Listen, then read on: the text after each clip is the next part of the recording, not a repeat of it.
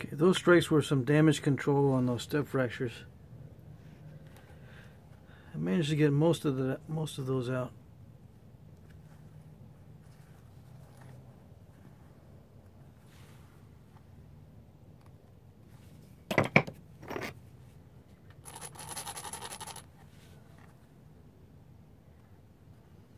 I still have a little bit remaining there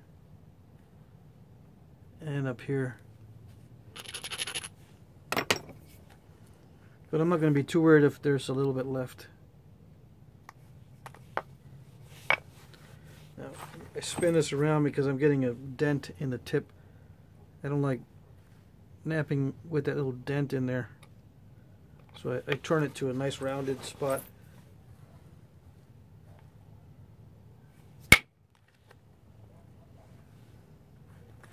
And these flakes are, fairly large. But very, very thin.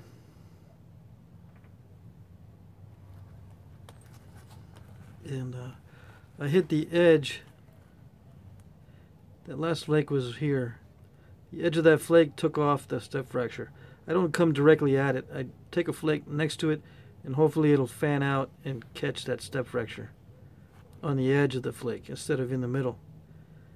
I don't know if I've made that clear before. You can see a little bit of the remnant. I don't know if you can see it, but there's a little bit of the remnant of that step fracture there. But you can barely tell. So what I do is, I've already taken flakes on the side of this step fracture, and it's still there, so I'm going to have to come in from the other side when it gets more narrow. I might be able to take that out when it gets more narrow. It's starting to get thin. So I'm going to work on the base a little bit. It's starting to get too thin up here. I'm going to try to keep it balanced.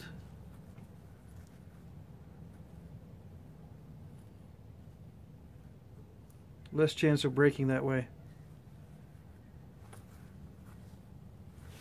And I'm still working on the edge to make it nice, but I am running some thinning flakes. A little bit ahead of myself, just so I could remove those step fractures. But I'm going back to the making it look lenticular and dressing up the edge.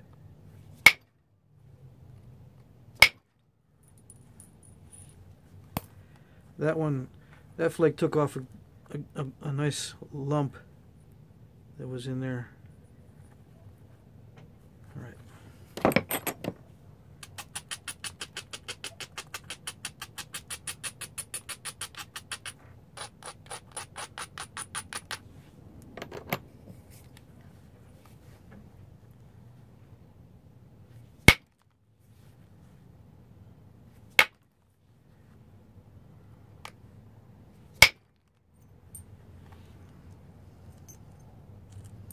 That was a thinning flake, so I still have some mass, and I just took advantage of there was a ridge there. I was going to take some flakes off the base, but I do these things kind of randomly. I might say I'm going to do something and then change my mind. So now I'm trying to get rid of some of this mass here before I thin down the base a little more.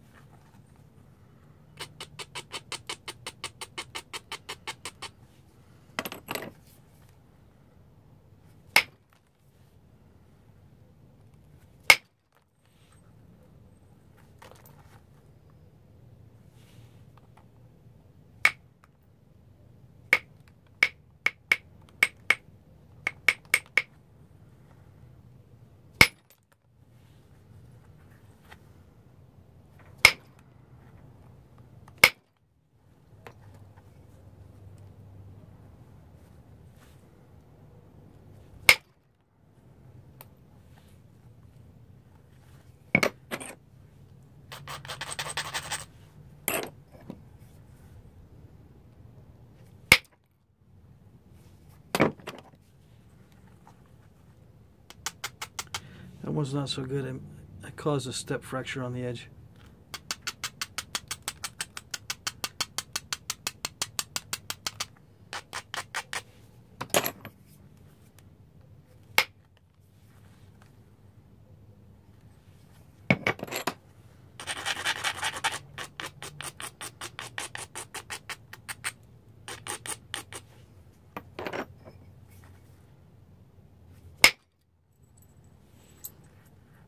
That was a good thinning flake.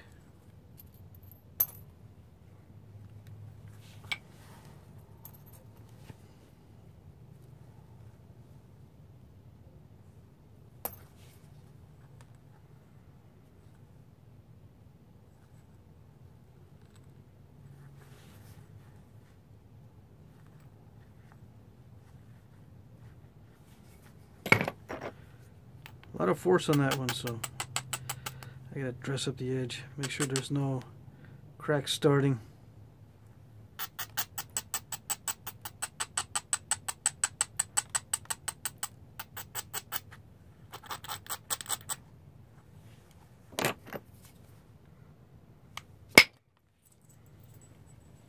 Good amount of force on that one too. And I'm pausing with these flakes because some people are having a lot of trouble with glass with the indirect percussion, and I'm going to take my time to show you these individual flakes just so you can see where I'm coming from, because you know, if I go really fast it saves me time, but then you won't be able to see exactly what my strategy is.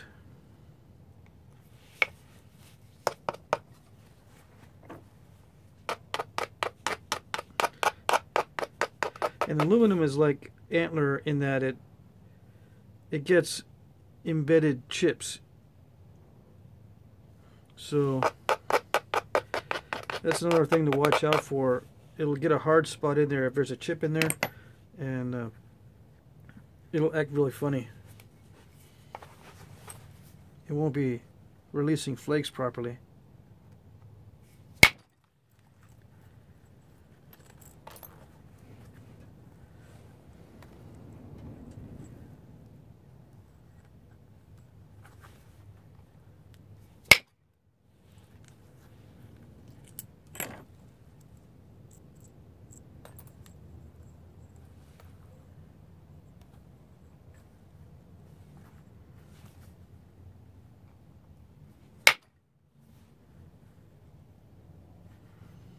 That flake didn't go anywhere.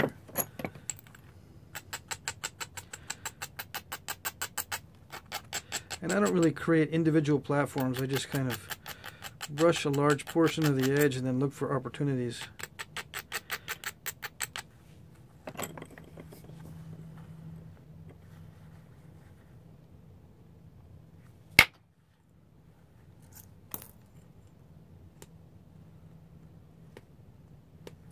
And when it starts to get thin, you gotta watch out for these.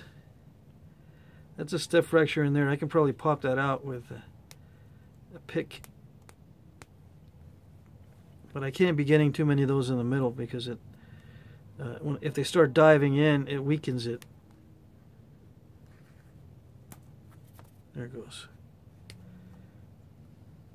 You know, if these flakes start to dive into the middle, it'll weaken it and it'll look kind of bad, and you know, it won't be very good for hunting. So this thing is getting pretty thin.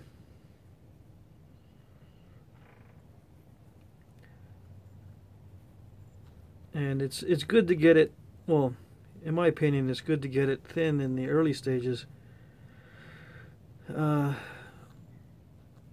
you only have to, you know, work on the edges. I know in previous videos I've said wait till it gets more narrow to start doing the thinning flakes. But since this is such a good material, I don't have to worry too much about snapping it. I can go thin right away, or try to. it makes it a lot easier to do the finish work if the early stage is thin. It's like abo also. The early stages are very important with natural materials to get it thin in the beginning, because the tools are not as forgiving as the modern metals. It's hard to thin a piece down in the later stages with antler. It's easier to do it in the beginning stages. Okay, I'm going to focus on this now.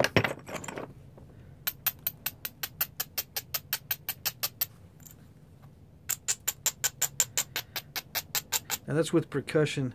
With pressure at the later stages, it's a different ball game, especially if you're good at pressure, which I am not. So I depend on a lot on the percussion for my thinness. A lot of you guys can thin points down with pressure pretty easily. I find it difficult.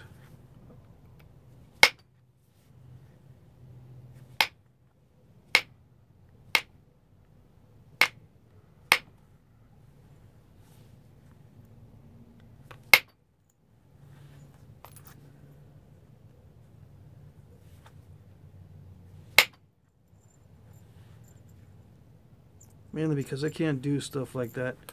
Those last two flakes, I can't really do that with pressure when it's this thin.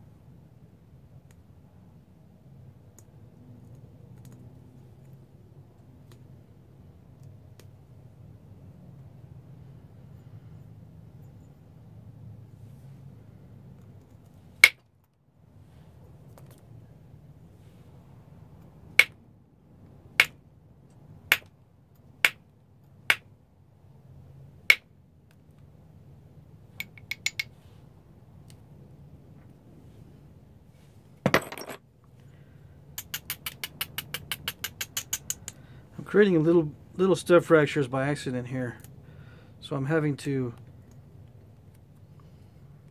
try to repair these, or try to take them out on subsequent flakes, but it's getting really thin.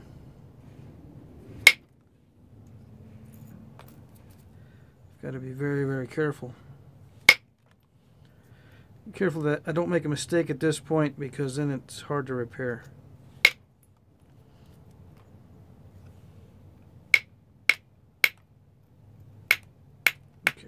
I got to go inside, so I'm going to have to cut this short. I'm going to have to cut this short here and just leave it where it is.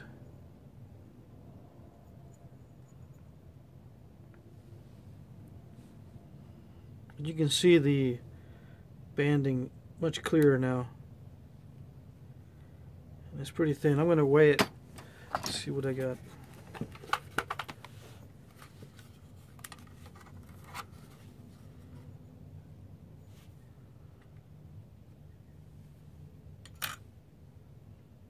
$212.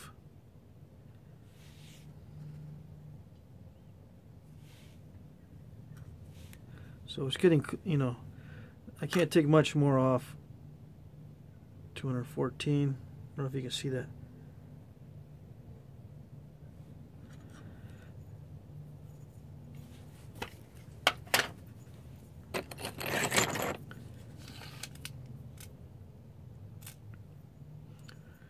I mean, losing 100 grains is pretty easy. I haven't lost much off the tip.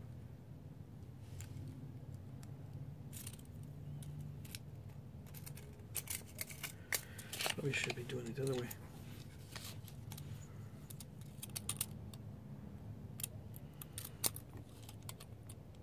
It's about 1.5 inches.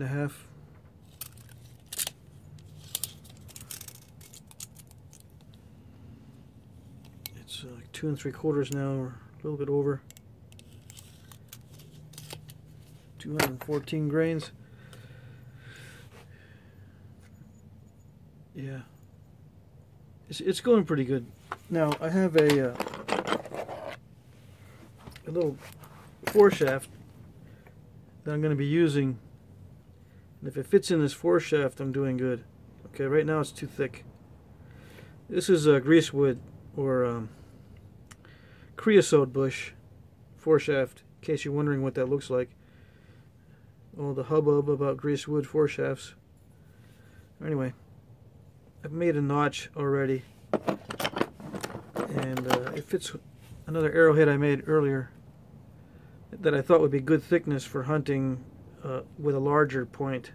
You know, a 125 grain point is kind of thick, so this is relatively thick compared to my other arrowheads. So if it fits in, I'm doing well.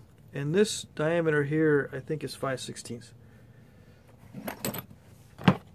I think I said 9/32 in my other video. That's if you taper it down, it gets down to about 9/16, which is close to a 1/4 inch. I don't recommend it on large points to go that narrow. 5/16 is probably the most narrow that I would go. So you can kind of see, I hope you can see that.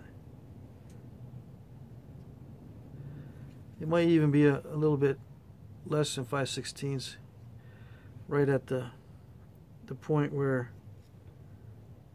it starts to you know, taper down,